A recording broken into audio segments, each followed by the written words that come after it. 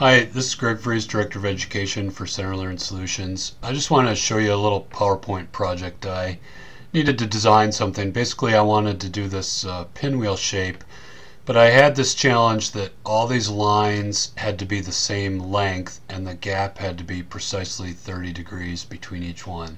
So this is what I did. First of all, I made the line and then I duplicated it. There's 6 of them total. 3, 4, 5, 6.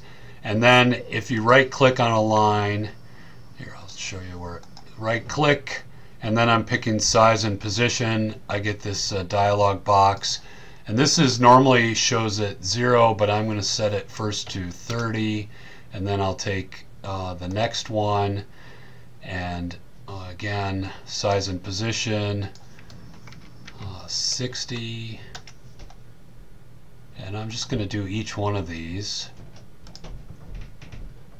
So I did each of these at 30-degree gaps. Here's 150. So now I have this mash of lines, and I've forgotten one. Which one have I forgotten? Oh, how about a 180? Here we go. Simple enough. Okay, now I'm going to select them all. Use my favorite tool up here, which is Align and Distribute, and I'm going to align middle, and then I'm going to align center, and there you go.